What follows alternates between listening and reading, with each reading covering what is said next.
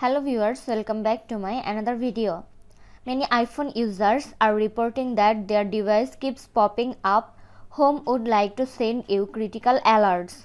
They could not touch anything because the screen is not responding. In this tutorial, I will show you how to fix this issue.